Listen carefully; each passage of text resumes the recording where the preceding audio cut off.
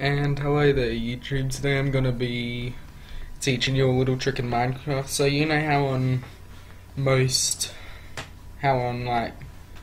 how you can get the Minecraft item ID list on websites and that? Well, you don't need that anymore.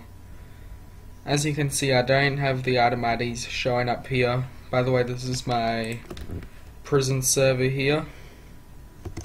I'm just at the parkour mine, that's my admin. Okay, so what you want to do for this is, on Windows you want to press F3 and H at the same time. So I did that, as you can see, and then basically what you want to see is go to a random tab, and then you will get all this up, as you can see here. So thank you for watching, people. Please like, rate and subscribe for more videos. Thank you. And bye.